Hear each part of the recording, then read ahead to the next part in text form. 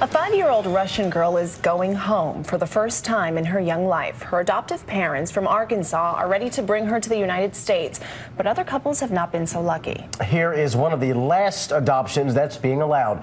ABC's Kirit Radia has the story now from Moscow. It's a reunion that almost didn't happen. Kendra and Jason Skaggs arrived in Moscow to pick up Paulina, a 5-year-old orphan with spina bifida, now their adopted daughter. It's a dream come true. It doesn't quite hit you yet that we have her and she's ours.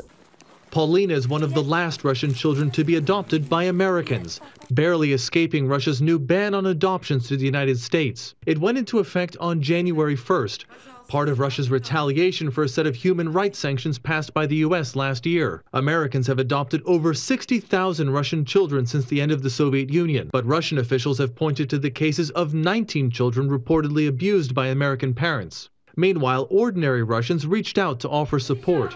One woman gave Kendra and Jason $1,000 to help cover expenses. Another dropped off a pair of warm boots for Paulina. Finally, authorities agreed to allow about 50 children to travel to the U.S., including Paulina. Yet hundreds more adoptions remain stuck.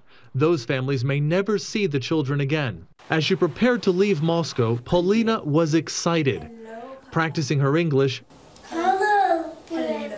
and playing with her new gifts. She's learning that it's forever, and we'll be there when she goes to sleep and we'll be there when she wakes up. And when the plane touched down in Houston, Paulina Skaggs was finally home.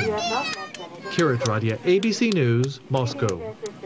And good to see that story, but keep in mind hundreds of cases are still locked up, not moving anywhere, even cases where parents have already met the child. Now, some parents are looking into some kind of legal action or some kind of next step to try to fight this, but certainly an uphill battle on what's already pretty emotionally traumatic situation. Because you connect with the child and then you have to leave them behind. Exactly. That's hard. Tough.